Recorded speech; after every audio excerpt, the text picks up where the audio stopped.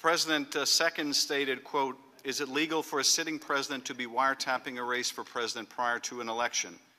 Turned down by a court earlier, a new low," unquote. Director Comey, can you answer the president's question? Would it be legal for President Obama to have ordered a wiretap of Donald Trump?